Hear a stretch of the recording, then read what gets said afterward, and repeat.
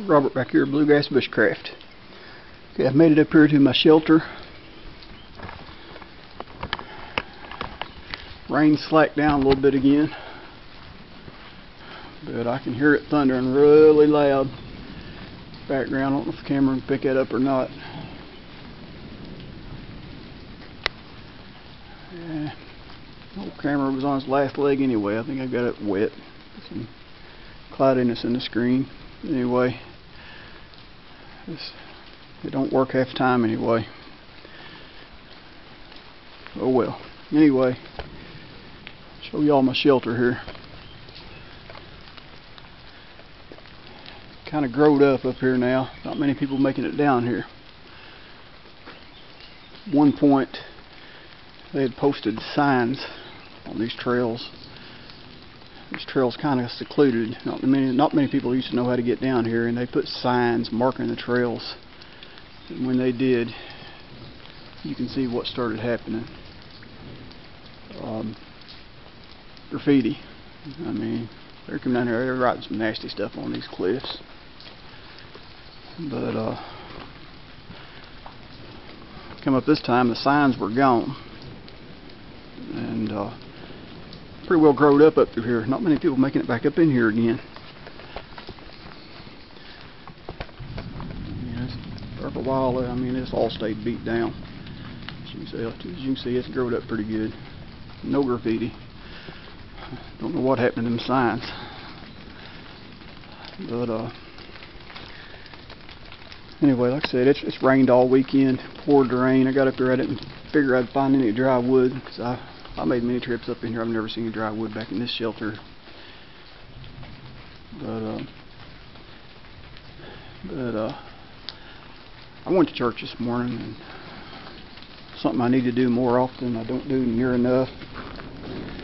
Been going once in a while, but I did go this morning and come up here today, and let me tell you, the Lord blessed me today. We're going to have a fire. Look here. Big dead tree, it fell right inside the shelter. It's not bone dry, like I said, it's rained all weekend. It's damp, but I got fat wood, so let's get this little canteen cup fired up here, buddy. Let's go at it.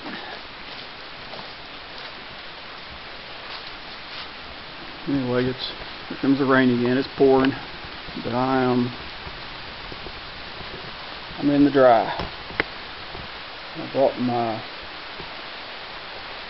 I got my poncho spread across that rock, letting it dry off a little bit. I brought my sleeping pad just to lay on. I might take a little nap while I'm up here. But I got me some ramen noodles, and I got some mystery meat. Pulled down my deep freeze. I'm pretty sure it's pork tenderloin again. But we're gonna cook that up, make some coffee, ramen noodles. Anyway, main thing reason I'm here, let's check out Billy Joe's modified Canteen stove.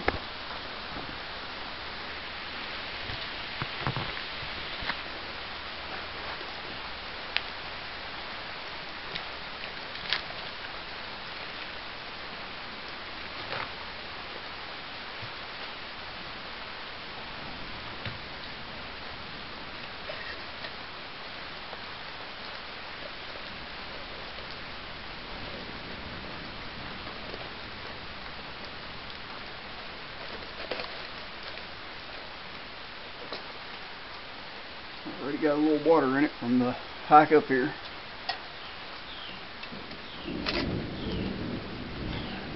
Anyway, Lumberman 2011, he wanted a close-up of this thing. See what we can do for him here. Okay, this is the same type of stove like I sent John in my Woodsman, only this one has been modified by Billy Joe Denny. He took this expanded metal, I think of what you call it, type of a mesh metal material, probably about 2 inches, and riveted it all the way around. And he drilled a few extra holes in the burner itself. Got that all open right here for feeding the wood in. So y'all hear that rain coming in now. Fog's setting in. But, anyway, that is just one awesome setup right there. And you tell me that thing's not going to breathe. I got a feeling this thing's going to burn like a wildfire. Great job, Bill Joe. I mean, that's the best setup I've seen yet. I mean, I really like this one.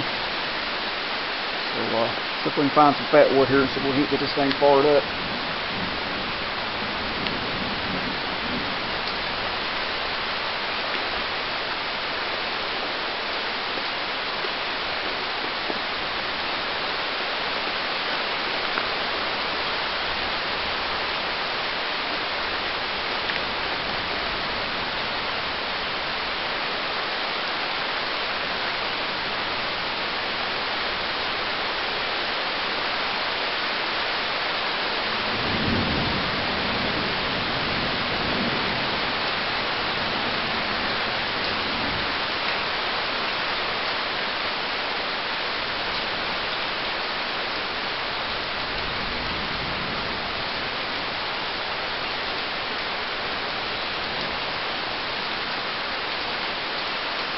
I'm not pronouncing that right, but still, I'll probably never be able to pronounce it, but this is my Even F1 gifted me by my good buddy Arn Lyon.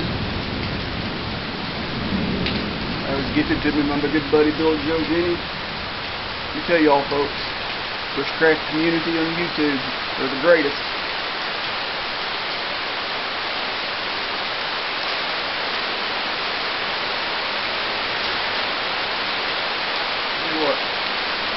I'm just curious. So I'm gonna hurry get this thing fired up too. Had this big lighter in my tractor. It's pretty wet. Let's see if this thing's firing up. Hey, like it. Out the wind a little bit.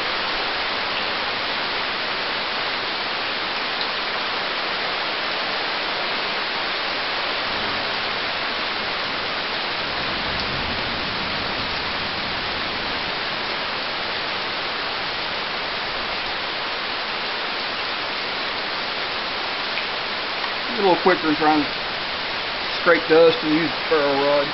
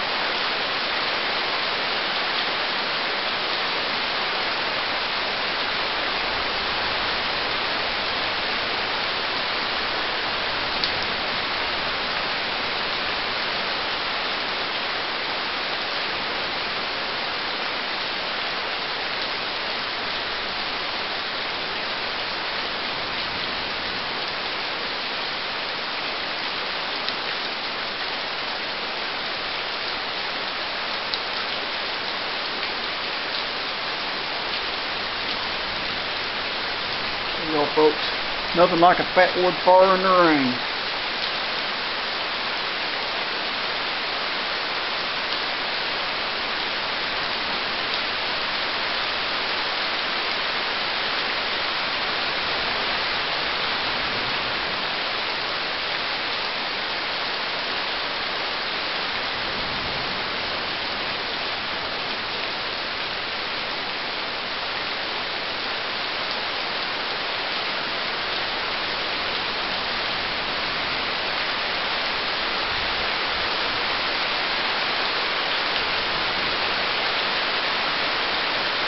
Y'all can hear that monsoon out there.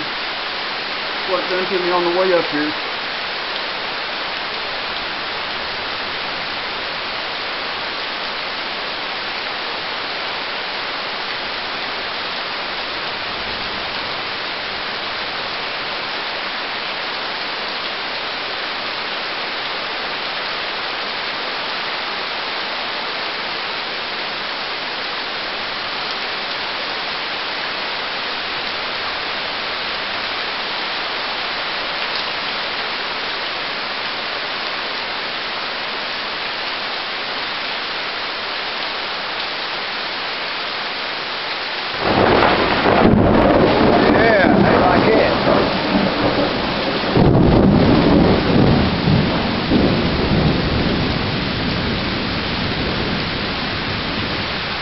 I think that's enough fat wood. Watch that thing burn. Frame.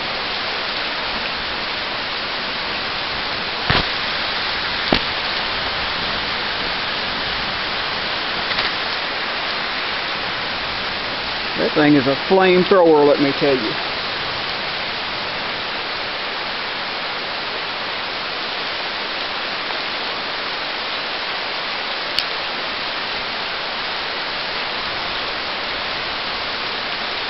Wood's not really seasoned out real good, but semi-seasoned. Fat wood in there, we got her going.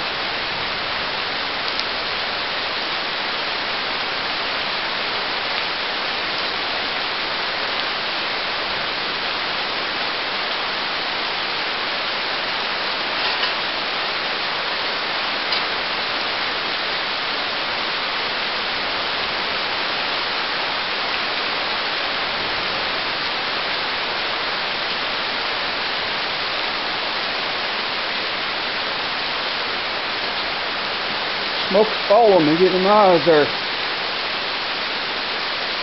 Anyway, Billy Joe Denny, that is one awesome setup, let me tell you. I mean, I love that thing. What's that thing? Flamethrower, I'm telling you. But as awesome as a setup that is, Billy, it was missing something. Or at least it was missing something from me. Well, I went in my shop last night and seen what I'd come up with. So check this out. Bottom of the bag. Love the signs right here, people. This is a heavy gauge stainless steel. Cut it out to fit that top of that stove perfect. And not only will the cup set on it now when I set this on the top of it, that cup will sit on there very easily without having to wedge it in or worry about it falling over. It'll sit perfect now. Got little tabs on the sides, like little legs, 4 of them, that will just kind of locks in place on top of the stove.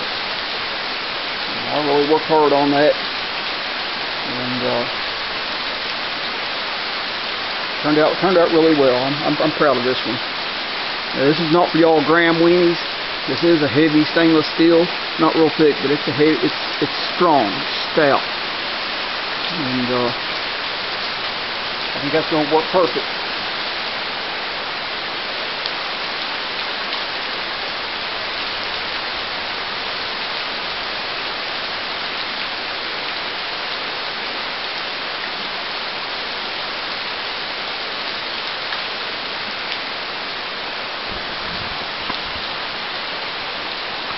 Yeah, perfect fit.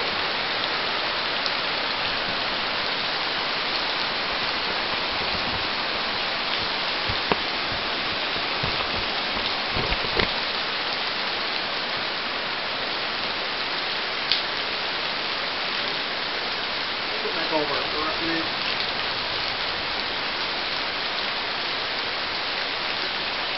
Don't want it to get too hot yet. I'm going to put some oil in there before I fry my meat.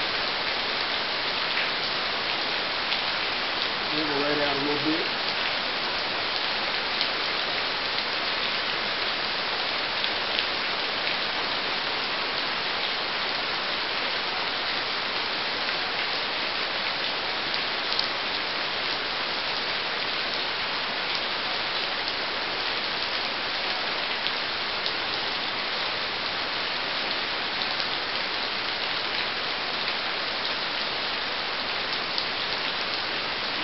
beef and phone. He's coming and locked on me there. So you reset.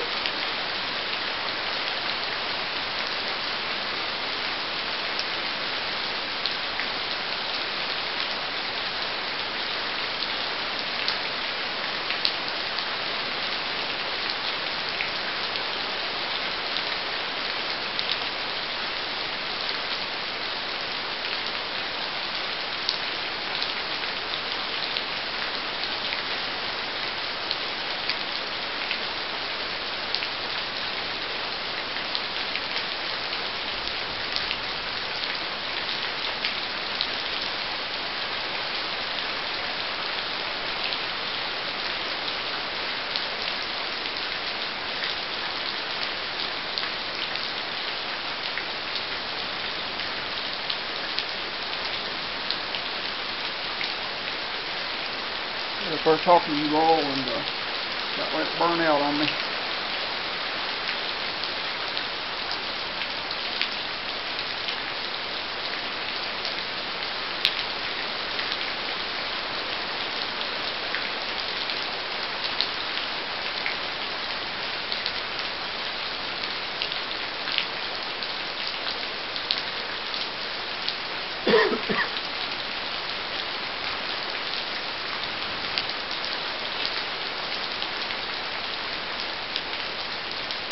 Smoke in my lungs, coughed on it and blowed it back out.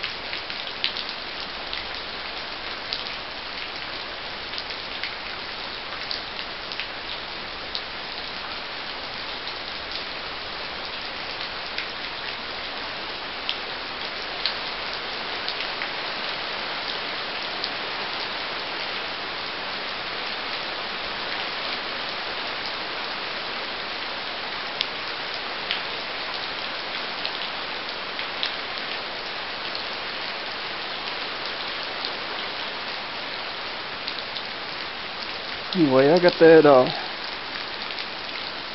filled up to hold me a few minutes, build me up some good coals, and y'all can see that thing's fired up.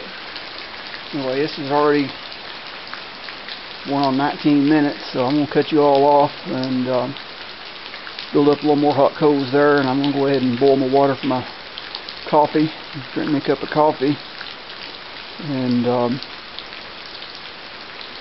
y'all have seen water boil before, so show you something else I made real quick. Kind of hard to get out of here.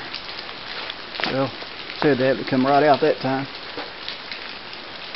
Anyway, made me a lid for my canteen cup. Same way I made the grill top. And a little D-ring on top of it there. Take a piece of, cut a slot in the middle. Shove a piece of aluminum around the D-ring, shoved it through there, folded it over on the bottom. That way there's no rivets on the top. Works the same principle as the grill. It's got the 4 little notches or legs bent down that will grab the top of the cup. Actually cut this one just a little bit small, a little shy on this side right here, so I'm going to make another one that's going to fit a little bit better. But I think that's going to work pretty good. Anyway, y'all know the routine. Like, share, subscribe, and I'll bring you back on here in a few minutes, and when I try out that grill to go on the top when I'm frying that steak, let's see what it does. Alright, catch you all on the next one. Thank you for watching.